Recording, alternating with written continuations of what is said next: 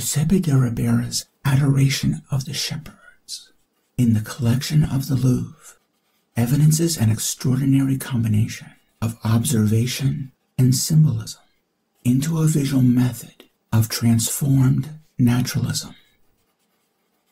Let's begin by examining Ribera's approach to naturalism.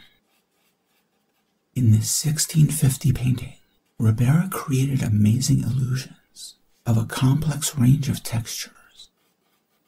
Look at how Ribera has created correspondences between the texture of the hay on which the Christ child lays and the dashes of paint on the surface of the canvas. This hay spills out of a partly broken manger, a detail that gives visual authenticity to the motif of Christ's humble birth.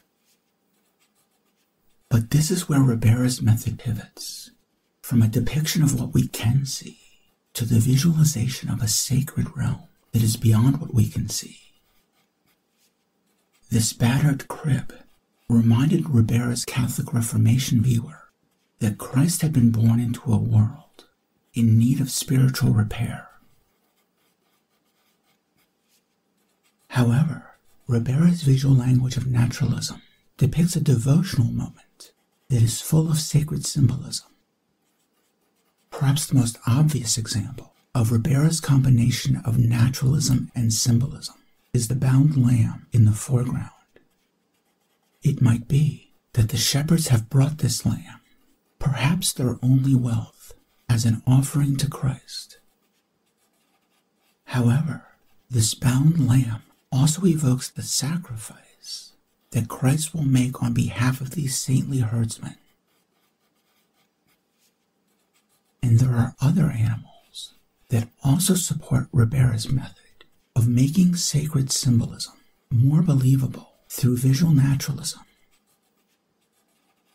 An ox nudges its nose into the manger, and a donkey has an especially alert expression.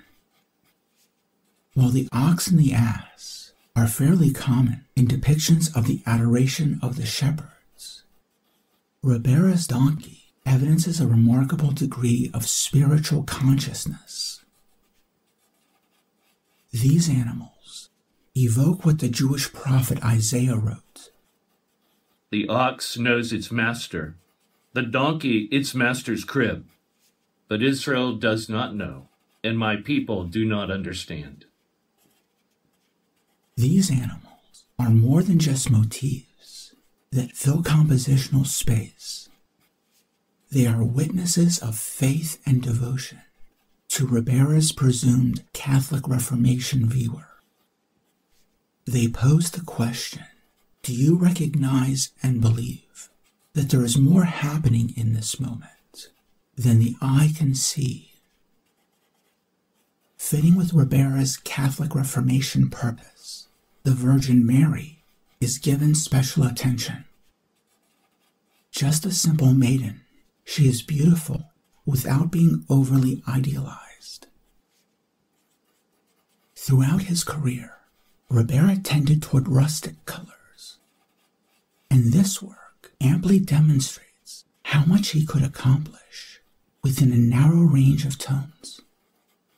Ribera would only occasionally and strategically employ brilliantly saturated colors, such as the lapis blue of the Virgin's cloak, as a means of focusing the viewer's attention.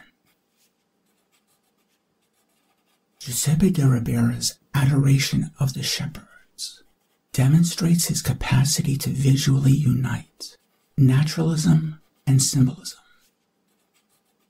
Ribera's naturalism makes the symbolism of his art immediate and believable, and the symbolism gives the naturalism a sense of spiritual meaning and identity.